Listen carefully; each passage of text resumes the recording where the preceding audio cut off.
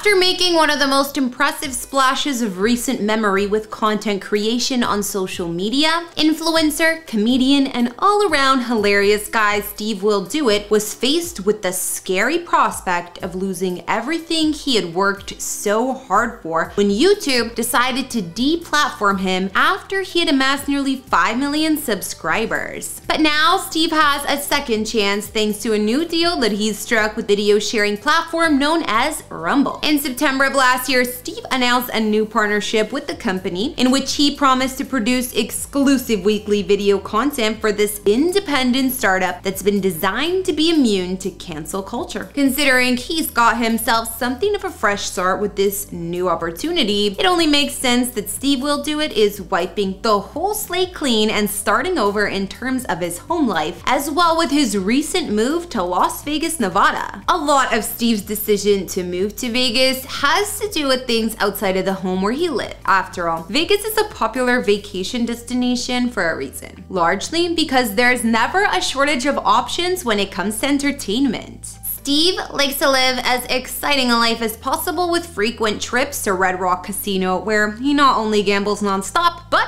gets to take advantage of the place's numerous amenities. Oh, and did I mention that he lived there for about a month as well? Because he did. As much as SteveWillDoIt enjoyed living like a prize fighter getting ready for a big Vegas payday, he quickly came to realize that the real estate prices in Vegas compared to other cities on the West Coast, in particular Los Angeles, were dirt cheap. Fucking Las Vegas is for like 5,000 square feet, you can get $1 million home, and that in Miami is like $5 million. So, while Steve was out of state attending to some business, he sent his parents to house hunt for him in Vegas, and eventually they stumbled upon a real beauty. And what do you know? As part of his exclusive deal with Rumble, Steve recently invited his 554,000 followers on this platform to check out the inside of his new place. So why don't we do the same? Now, before we step foot inside of Steve's actual residence, let's start with his RV, which is parked outside of his new home and is where one of his employees lives while helping Steve create his content. The interior of this RV is about as luxurious as these things come. Not only does it have tile floors and a whole bunch of windows, but it boasts stylish dark cherry wood cabinets everywhere you look, alongside a flat screen TV with the fireplace right underneath it. Towards the far back of the unit is the bedroom and bathroom, while a few short feet from there is the kitchen space with marble counters and stainless steel appliances.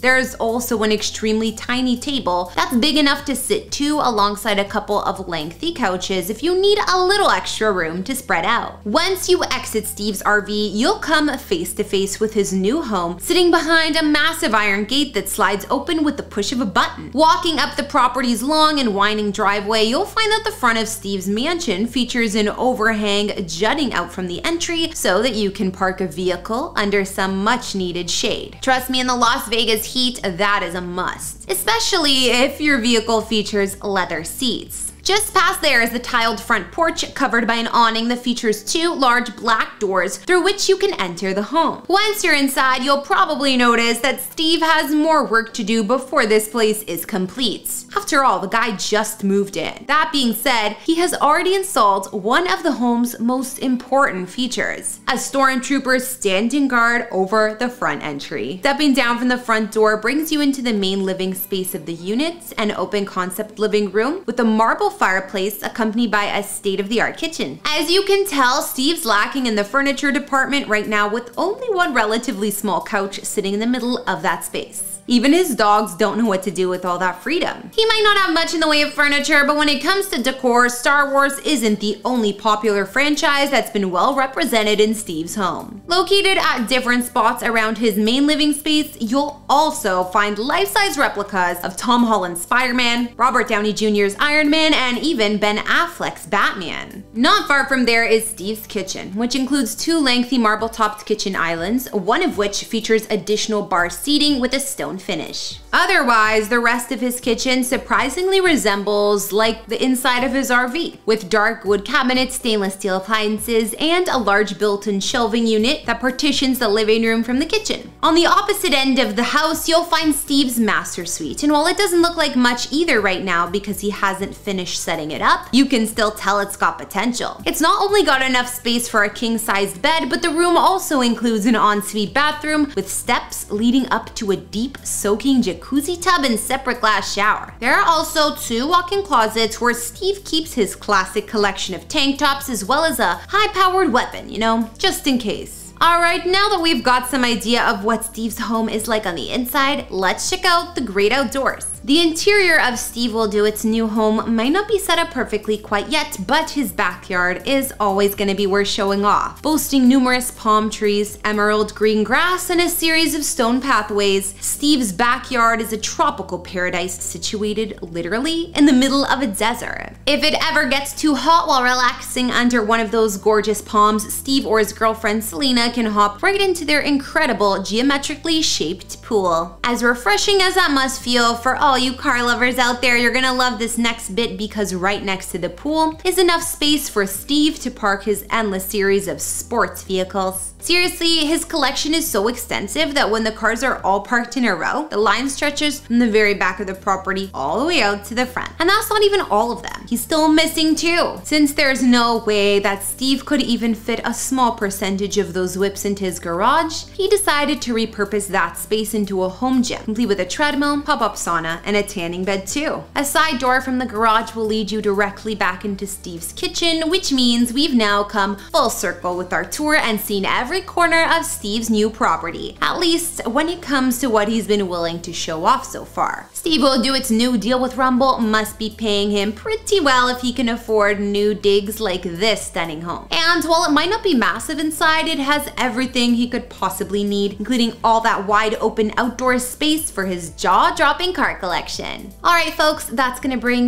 this latest house tour to a close. Thanks so much for watching, and before you head out, consider answering the following question. What's the one drawback to Vegas that would have you second guessing living there full time? Let me know if it's the heat, the tourists, or something else entirely in the comments down below. Otherwise, like, subscribe, and turn on your notifications to make sure you never miss an episode. My name's Kara. If you'd like to check out a whole other tour right now, then stay tuned because coming up we'll take you inside the town that Mr. Beast just bought. I'll see you all next time. Bye! Jimmy Donaldson is the everyday civilian name of the social media titan and influencer most of us probably know best as Mr. Beast. Now, he's a content creator whose YouTube channel has exploded in popularity over the past few years, largely off the back of a series of very expensive, not to mention creative stunts. Hard as it may be to believe now, well, Mr. Beast comes from some very humble beginnings, having been raised primarily in a suburban household in Greenville, North Carolina. Now, today he's worth over an estimated $100 million, but he's still living in a relatively modest home in the same general area as to where he grew up. Now, before we go a little deeper into exploring Mr. Beast's actual house, I want to provide you all with some context as to where this home is located, because Mr. Beast didn't just buy any old house in any old neighborhood. No, he bought himself a house in an area of a town that he's been slowly purchasing for years. That's right, on an unassuming cul-de-sac just southeast of Greenville, North Carolina, well, Mr. Beast has been scooping up one home after another for himself and his family and his employees. According to the New York Post, well, Jimmy's house buying endeavor, it began with the purchase of his own unit for a paltry $320,000 back in 2018. Over the next handful of years, well, Jimmy would continue to discreetly add to his real estate portfolio, bringing his current grand total of properties located on the street to 5. Now, according to records, well, he bought the second home in 2020 for $263,000, followed by an additional 3 other properties, all of which were bought off market for a combined total of $1.45 million. Now, of those individuals who sold their home to Mr. Beast is a man named Aaron Bowden. Now, Aaron, he came to an agreement with Jimmy in 2022, and he told the New York Post, "We negotiated back and forth, and it had to be worth my while, and he wasn't gonna buy if it wasn't worth his while." Even after securing 5 homes, well, Jimmy still has one last property left to buy on the street. But according to Aaron, well, it's rather unlikely Mr. Beast will be able to add this property to his growing collection because the children who live there have yet to complete their education at the nearby school. Now, Aaron, he continued to the New York Post. It's the best school district in the area, and they have kids in school. I wouldn't know anything for a fact because I don't walk in their shoes, but they may change their minds when their kids are out of high school and off to college. In terms of the here and now, well, it has been confirmed by Jimmy's representation that his residence in this neighborhood will become his home base for this foreseeable future. Now, whenever he's not busy traveling for work or shooting out of his studio, nearby, that is. So why don't we take a closer look at what's inside Mr. Beast's new home? In 2022 alone, Variety reported that Mr. Beast, he earned an estimated $54 million. He then used a not insubstantial amount of that money to buy a handful of suburban properties. But here's the surprising thing. They're all kind of mid, especially Jimmy's. Following a burglary in his previous home, well, Jimmy bought his 2-story, 4-bedroom, 4-bathroom property that occupies nearly 3,000 square feet back in 2018. Now, inside the house, it boasts a kitchen that features newly installed granite countertops, along with a breakfast bar, kitchen table, and a pantry. There's also a nearby family room that comes complete with a gas log fireplace, as well as huge windows that allow for plenty of natural light. Now, elsewhere on that same level is the primary suite, which includes an ensuite bathroom with a double vanity, as well as a whirlpool tub and a shower. Meanwhile, up top on the second floor, where you'll discover the other 3 bedrooms, their corresponding en-suites, as well as a laundry room and an extra space that can be converted into an office or a den. Now, outdoors, well, the place is modest but far from spectacular. Now, amenities, they're said to include a screened-in rear porch, a patio, a basketball court, and even a separate storage building for all those props and collectibles Mr. Beast has no doubt accumulated over the years. Now, once Jimmy had completed the purchase of this home, well, he began quietly buying up the surrounding properties. Now, some of the people he bought from had lived in this neighborhood for their entire lives. Others had been there for just about a year, but the 3 families that capitalized by selling their home for a combined $1.45 million, well, they have now all retired to the beach or elsewhere in the surrounding area. None of them seem to be too displeased over what happened either. Now, others, however, well, they've had more of a mixed reaction when they found out about Mr. Beast going full Mr. Rogers and starting his very own neighborhood. Now, once the wider world at large found out about Mr. Beast's brand new town, many of them had thoughts. Now, some praised the content creator's generosity, not to mention his genius, carving out his own little corner of the planet to share with the people closest to him. Others, though, they accused him of starting a company town. Now, for those of you unfamiliar with the term, well, a company town is a place where residential and retail property is all owned by the employer of the people who live there. Now, this is criticism that Elon Musk has faced with the recently,